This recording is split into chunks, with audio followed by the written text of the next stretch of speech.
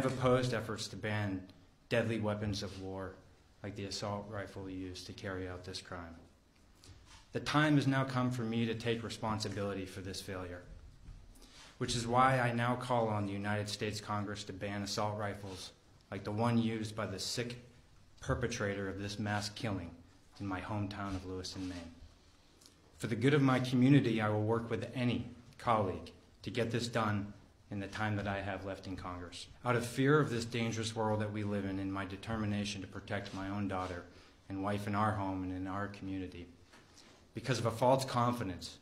that our community was above this and that we could be in full control, among many other misjudgments,